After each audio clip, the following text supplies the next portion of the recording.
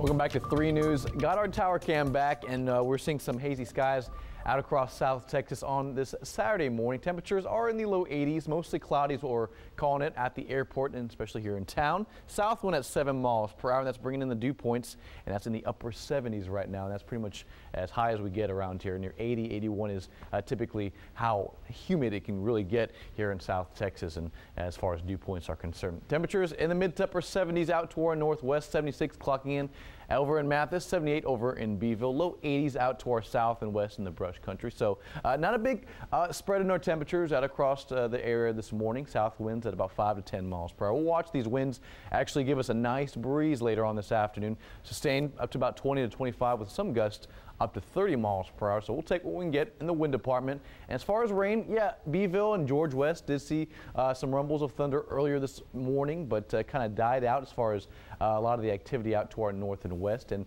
a lot of it is coming out from the west near the Rio Grande, and also from the northern mountains of Mexico. A lot of this activity is very isolated as it crosses the border.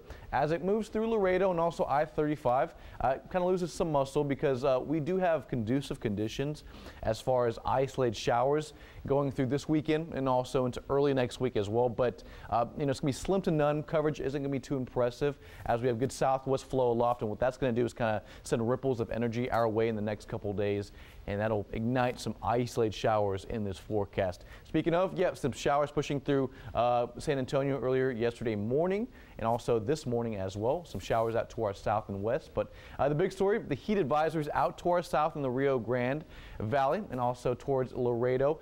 Wouldn't be surprised if these advisories get extended for our forecast area because it's going to be hot, it's going to be humid, but we're also going to see some more cloud cover, a very similar day compared to yesterday.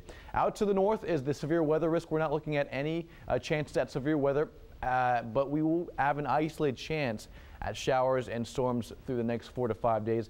As I mentioned, coverage is going to be very low, not expecting anything widespread or even heavy for that matter, but we will have that very slim rain chance because the atmosphere is conducive for isolated showers. So we'll watch futurecasts roll you throughout the next 6 to 8 hours. Mostly cloudy temperatures are in the low 80s.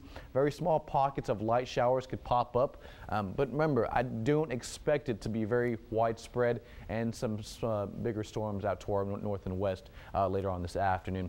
And it's going to be a nice day to go to the beach. Some peaks and sunshine, mostly cloudy temperatures, at least air temperatures in the low to mid 90s. UV index will be high, so make sure you have the sunscreen, sunblock handy. Water temperatures are in the low to mid 80s. Rip current risk will be mid to high, so just keep that in mind if you're heading out with the family. 7-day forecast showing the big picture. Isolated showers through about Tuesday. As I mentioned, not a lot of activity. Not everyone will see rain.